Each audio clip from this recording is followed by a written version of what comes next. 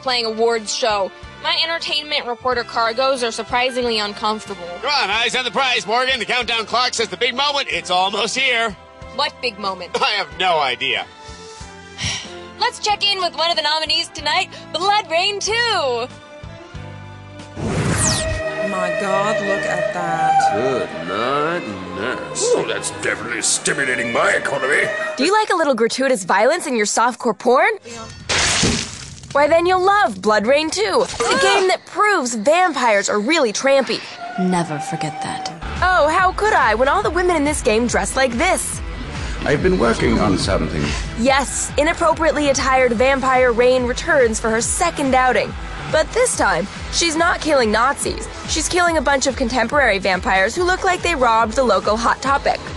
And with the vastly improved graphics and ragdoll physics, the game is gorier than ever. I expect a number of horrible deaths tonight.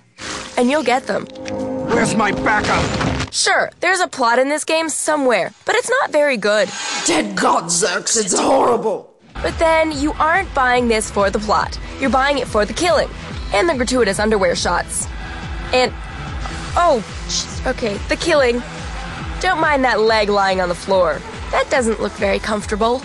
Sure, you still have your handy-dandy arm blade, but this time around, you also have a gun that shoots... what else? Blood. And the harpoon returns. But now you can control where you fling the bad guys. I need help over here. No kidding. You're on fire. It's a problem. Add to this Rain's delightfully genteel dialogue. You lying rat-sucking son of a b****. You Nazi a**hole. The master can blow me, monkey suit. And you have a game that takes the mature rating to a whole new level. Some of the in-game kills are so graphic, we can't even show them to you. So we covered them with kittens. Oh, so cute. Don't stop. Oh, don't stop. Did I mention this game was intended for adults? Ooh, should have put that in gay games.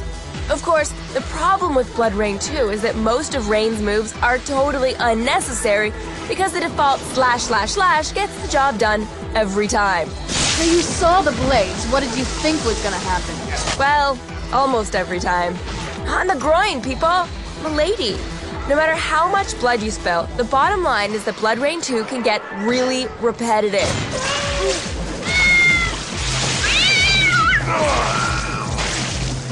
Even if you spill a lot of blood. Well, because for some reason the bad guys are chock full of it.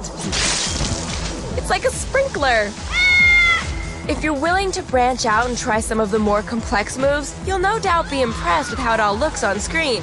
But while Bloodrayne is pretty and pretty violent, it's also pretty shallow.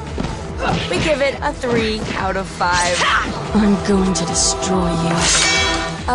No need to get personal about the score. Why don't you just go kill something? Aw, kitty, so cute. Hi, kitty. Meow, meow, meow. While Bloodrayne was an okay game, I think we all agree that we're really proud on how the movie sucked. Yes, well, ooh, Adam, get ready for another star in our celebrity cavalcade. It's X-Play's star screaming intern. Hey, Morgan! Kabbalah has really changed my life!